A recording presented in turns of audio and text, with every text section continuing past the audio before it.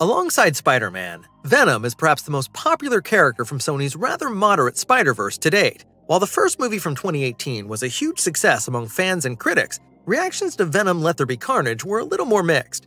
Meanwhile, Morbius and Madame Web didn't really give the impression as if Sony knew what they were doing. So now, all hopes are pinned on the third and final part of the series, Venom: The Last Dance. The film will be released in theaters this year, so it's high time we put together all the information about the cast, plot, and production, as well as the most exciting rumors, in this video. Tom Hardy is, of course, back in his role as reporter Eddie Brock. Brock came into contact with the alien symbiote Venom in Part 1, and since then, the two have been literally inseparable. Venom usually makes an appearance when the situation gets dicey, or when he's simply hungry for some human flesh.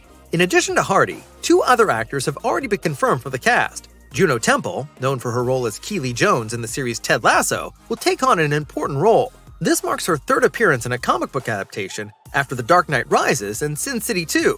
Chiwetel Ejiofor, who we know from the Doctor Strange movies, in which he played Master Mordo, will likewise be joining the cast. His role in Venom 3 remains a secret. It is assumed, however, that he'll play a new character, as there have been no signs of a Doctor Strange Venom crossover so far. Returning to the cast is Michelle Williams, in her role as Anne Weying.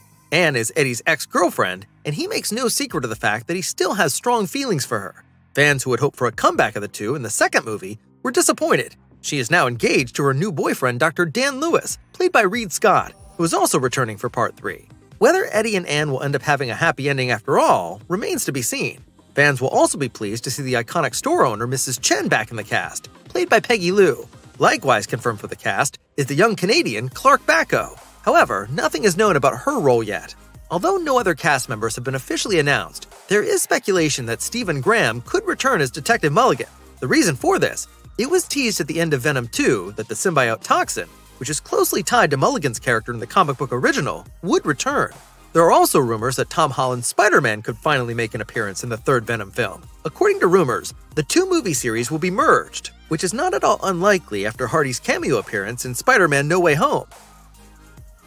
Despite the lack of official details about the plot of Venom 3, there are already some promising clues. What is clear is that the plot will tie in with the mid-credits scene from No Way Home. In this scene, he was pulled into the MCU by a magic spell cast by Doctor Strange. There, he shares stories with a bartender in Mexico about the events of the Infinity Saga. Interestingly, Venom recognizes Peter Parker, which could indicate that the symbiote can access mutual memories. This is also reminiscent of the other Venom who encountered Tobey Maguire's Peter Parker in Spider-Man 3. After Doctor Strange undoes the spell, they are sent back to their own universe. This could be where the plot of Venom 3 picks up. The first set pictures suggest that the action will initially take place in Mexico on the Day of the Dead, a world-famous Mexican holiday.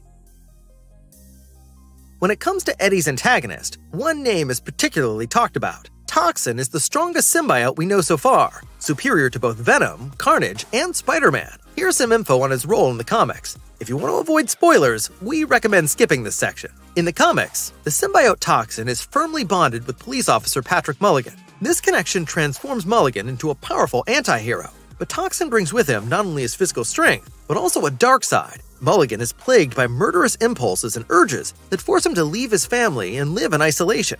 Despite these difficulties, a strange relationship develops between Mulligan and Toxin. Toxin unexpectedly shows compassion and makes a deal with Mulligan. The policeman retains most of his control in exchange for Toxin being allowed to take over completely for 2 hours. This agreement allows the two of them to resume Mulligan's former occupation as a policeman and hunt down criminals. Although Toxin is an immense burden for Mulligan, he is one of the few symbiotes who show consideration for their host and pay attention to the host's wishes. As a result, Toxin tends to be seen as a good symbiote. What makes Toxin so special is its superhuman strength. It can lift around 115 tons. Besides his physical strength, the symbiote gives him improved stamina, agility, and reflexes. Toxin can even spin webs and climb walls, similar to Spider-Man.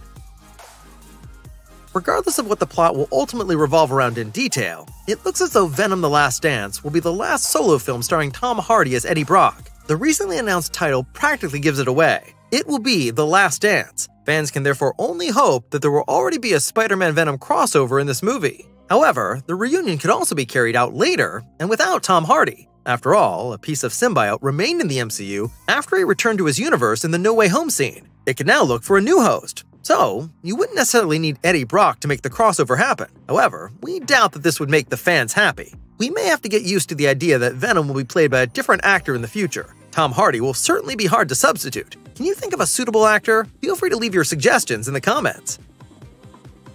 Filming for Venom 3 has been in progress since June 26, 2023 in Los Mateos, Cartagena, Spain, as well as in Calblanque Regional Park. Further filming took place in London. Like so many productions, the whole project was paused temporarily due to the strikes in Hollywood. However, according to actress Juno Temple, filming is now almost complete. The movie is directed by Kelly Marcel, who already co-wrote the scripts for the 2 previous movies and is now directing for the first time in her career. Surely a bold move to rely on an inexperienced director for Venom 3. Nevertheless, she knows the franchise very well thanks to her work as a writer, and she also penned the screenplay for this film. She was supported by Tom Hardy, who had already co-written Venom 2. The Last Dance is set to be released in theaters on October 25, 2024. Unfortunately, there is no first trailer or teaser yet. However, Sony has another Marvel movie in the pipeline beforehand. Kraven the Hunter, yet another anti-hero who is a major antagonist of Spider-Man in the comics. We've already made a video about him too, if you're interested in his story. There's also an open date of June 27, 2025 for the release of another SSU film. Sadly, no one knows what it's about. Projects such as a Sinister Six film or El Muerto are more or less in a state of production hell, albeit the latter has probably been in development again as of January 2024.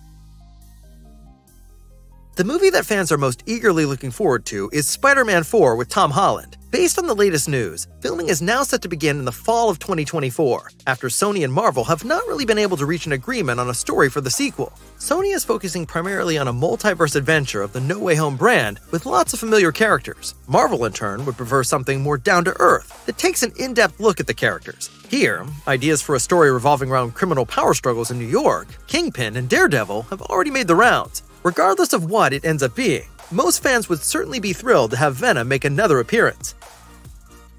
That were all the latest updates from Venom: The Last Dance. It is perhaps the last big chance for Sony to convince audiences of its own Spider-Man universe. However, the future prospects look bleak. If Venom 3 is indeed the conclusion of the series, despite its potential success, what comes next? Aside from actual Spider-Man movies, there's not really a silver lining. And even here, Beyond the Spider-Verse also marks the end of a popular film series, and Tom Holland's Spider-Man will have to share Sony with Disney's MCU. What do you think?